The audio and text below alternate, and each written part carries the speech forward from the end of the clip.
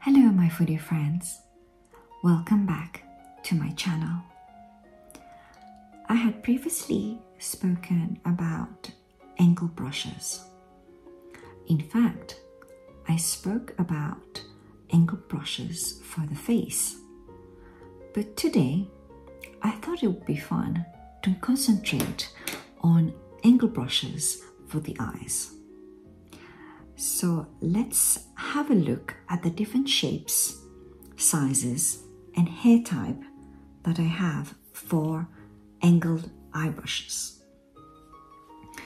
We have here on the side some eyebrow brushes. So let us start by the eyebrow brushes. This brush here is made from the water badger. It's a brush from Hakuhodo, and I have one here from Kiitsu, and the one with the blue handle from Kiitsu is also made out of the water badger.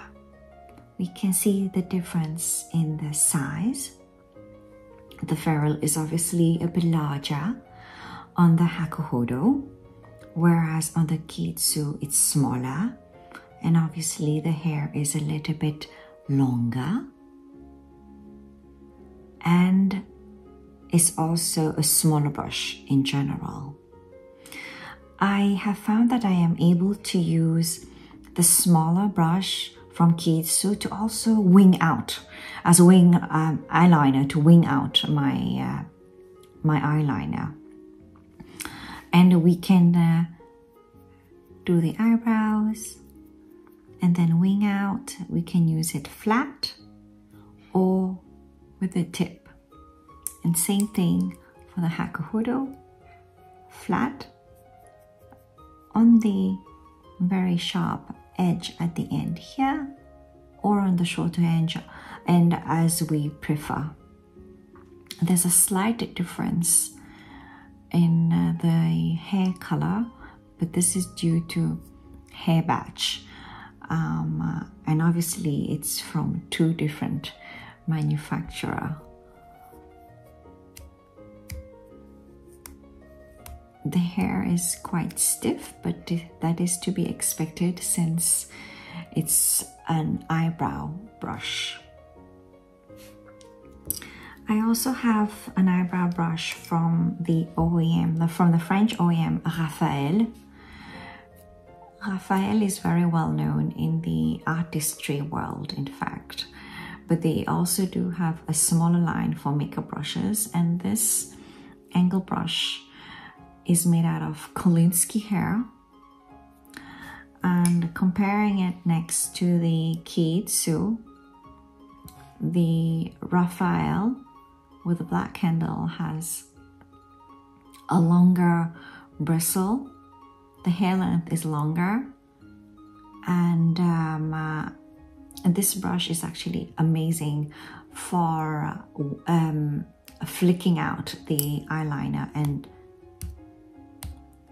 the hair is springier than the water badger, but I have also found that I am able to do my eyebrows as well as wing out, and even stamp on powder eyeliner or any eye products, as a matter of fact. It's perfect for, let's say, on the go and on travel. You don't have many eye brushes. This is perfect for lower waterline as well as stamping on eyeshadows on the upper eyelid as well, for finer areas, not for blending anything as such. The last eyebrow brush that I have here is a chunky little boy, as I call it. It's in fact from the manufacturer, from the OEM Koyudo, from the Yoshiki line. The hair is made out of the Japanese raccoon dog known as tanuki, and comparing it to the water badger, obviously it's a much larger and chunkier brush. You can do your eyebrows rather quickly without any, it's a no-brainer brush. You just do your eyebrows very quickly, rapidly. You can even use the tip to flick out and shape it. It's not for any precision. This is really for when you're in a rush, or for people who have perfect eyebrow shapes already, and there's no need to go in for finer details. The hair is not as stiff as the water badger I found. It's a tad softer, but with a very prominent snap, and it has quite a bit of spring back, whereas the water badger feels a bit more rigid compared to the tanuki hair. Next, let us move on to some other angle brushes that I would consider I could use on my upper eyelid.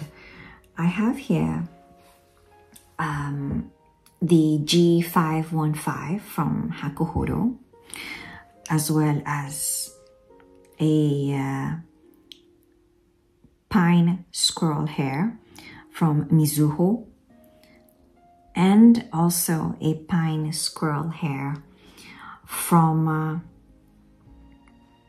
Valerie D, from the red crystal line. And we can see that the Hakuhodo is obviously a much steeper brush. The angle is much steeper compared to the Mizuho or the Valerie D.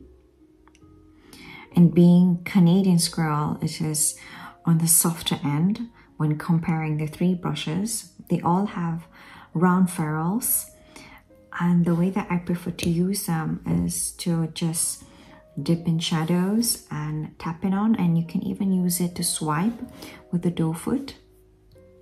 There's a flat doe foot here, or I can use the end to blur out the shadows. But being Canadian squirrel, it will not pick up a lot of product in spite of its softness.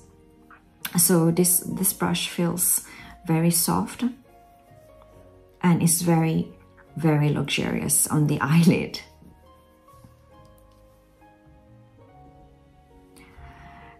The next angle brushes that I have are from Tansedo and Sisley, and we have here the Raphael and from Valerie D. These four resemble each other quite closely, although I would say that the Sisley has a steeper angle. The Sisley and the Tansedo actually are made from goat hair. Both have a round ferrule, and the size of the ferrule are fairly similar.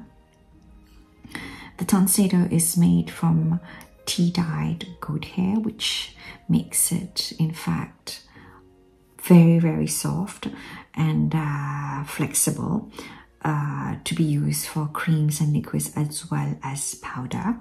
I found that I could layer powder quite easily. I could even blend it with the flat side of the brush, and then the very tip, I could even use it for the inner corner. This brush is actually quite flexible because I have experimented a little bit and even tried it for concealer, and I have to say it works very well for concealer. The Sisley is a tad less soft than the Tansedo,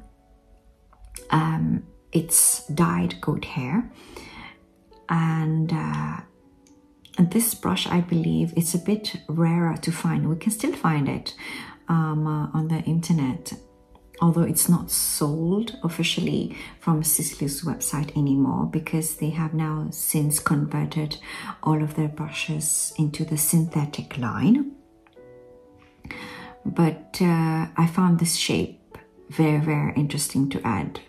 And if you don't have very small eyelids, this brush in fact could work well to layer shadows as well as to blend. And I found even for highlighting, if we use the tip for highlighting, it does work. It's not as soft. These two brushes, obviously being goat, they are not as soft as the Hakuhodo G5515. And this brush here I have is a little bit bigger than the two previous ones. I added it in this section because I thought it's interesting that this brush is in fact made from horsehair. It's from Raphael, and horse has a little bit more texture than goat. For me, it's a rather larger, on the larger end brush, that I cannot use it for my eyelids because I have rather small eyelids. But in fact, this brush, I found it very interesting to use for concealer. I've been able to pat on concealer for larger areas, as well as if I use the tip, I could in fact use it to highlight. So the shape is very interesting in that sense. And this brush is relatively cheap and can be found very easily on the internet. This one here is Pine Squirrel. It's a little bit larger than the Mizuho. And we can see that the red-handled Valerie D Pine Squirrel has a steeper slope and a larger surface area than the Mizuho. The hair, in spite of being Pine Squirrel, is darker than the Mizuho, which is rather more golden and resembles more towards the Canadian Squirrel. But it's not Canadian Squirrel. Very, very cheap brush compared to the Hakuhodo G5515, which is, well, you can still find it, but it's a little bit rarer than the Pine Squirrel. And this brush, I have found it perfect for under eye. And being pine, I know some people find that Pine Squirrel is more on the scratchier end, but this brush is actually quite soft for pine. Not scratchy at all. Perfect for under eye powder. And along the same size, I took the opportunity to add these two bigger ones as well for under eye powder. It's a little bit on the bigger end than the red crystal line from Valerie D. The black handle one is actually a Valerie D made from Siberian gray squirrel. The doe foot is very sharp. The red handle one I'm holding is a Takeda. It's a Takeda EXS, which is a softer end of the goat and just slightly below Saibigoho. We would classify it some sort of higher than Sokoho, but a higher end Saikoho. So very, very soft. Not as soft as the Valerie D, but very plush at the same time. So if you don't have sensitive skin, you can use it for under eye powder. The Valerie D, I have found that I can also use it for highlighter, the towards the tip, and as well as the flat surface area. I found that if I did rub or rather drag the product, it would interfere with the products underneath. But if we use the tip, it is in fact an amazing brush for highlighter. And the same thing with the Takeda. The Takeda is slightly denser. The fact that it's made from goat hair is denser and a little bit thicker compared to the Valerie D. And on the same note, these are actually Chinese brushes. They are not Fude, not made in Japan. And I know presently there is a very big hype going on with Chinese brushes, so I thought it'd be interesting to also include them. These two brushes here are mixed Psycho and Canadian Squirrel.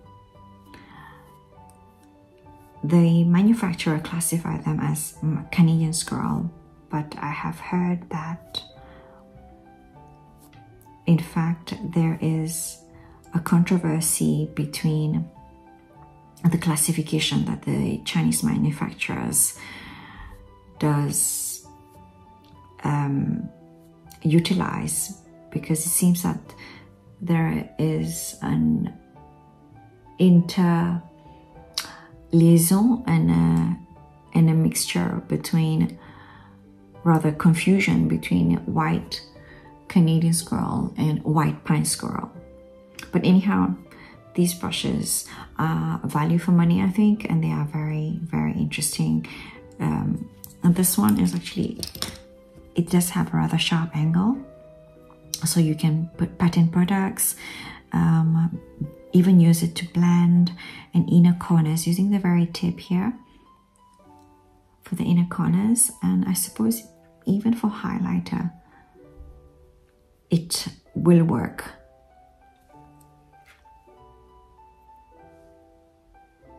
Value for money, and I think it's very, very interesting shape. And this one here as well, it's the ferrule is a bit pinched compared to this one that has a rounder ferrule. And these two here are from the Sable family. These two I have used as blenders, and this one, in fact, I've even used it as concealer because the little doe foot is so rounded, and I found it very fluffy and airy, non-dense, amazing little blender as well as concealing. I have traveled many times with this little brush, and I have to say it's definitely value for money. This one here is, I think this is the only shape that I have in my entire collection, I believe. I might have a Takeda, I'm not sure. Ferrule is very pressed slightly. The shape is very, very interesting because we can see it's rounded here, and then it has this rather sharp angle, sharp curve here, and then it goes straight down. So there you go. And lastly, I decided to include these two Valerie D shape. I found it to be rather interesting because I could use them as lip brushes as well, especially for defining the lips, and even to wing out your eyeliner, to flick your eyeliner. The black one is synthetic, whereas the other one is made from Kulinski.